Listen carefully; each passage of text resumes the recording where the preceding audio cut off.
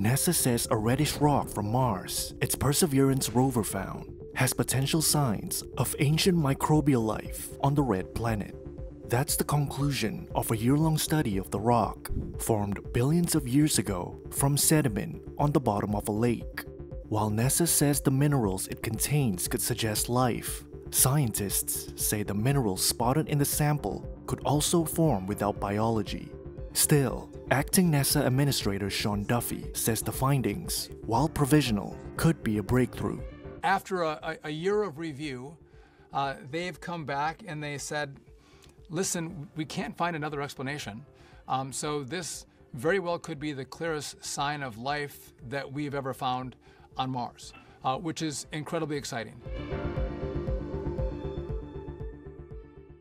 Mars has not always been the inhospitable place it is today, with liquid water on its surface in the distant past. Since 2021, the Perseverance rover has explored Jezero Crater, a former lake basin in the northern hemisphere of Mars. It has surveyed sediment and delta deposits there for potential signs of life. The rover collected the so-called Sapphire Canyon sample in July 2024. It's a fine-grained, rusty red rock that shows leopard spot patterns and tiny dark marks.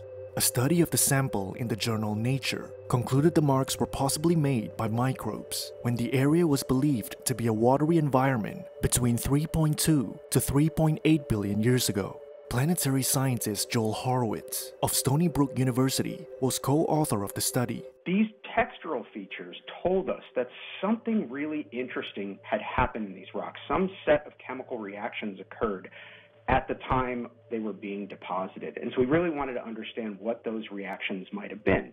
Using the rover's Sherlock instrument, a chemical detector, Horowitz said he found evidence that points to organic matter. What you can see here is a set of spectra that are called Raman spectra. And there's a lot of information on these graphs, but the key thing to take note of is the fact that what we see in these spectra is something called a G-band, and that's pointed out on the image. The G-band for us is a smoking gun indicator for the presence of organic matter in this mud.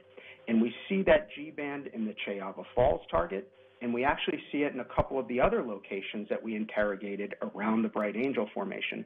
And this tells us that we had a rusty red mud that was deposited in the presence of organic matter.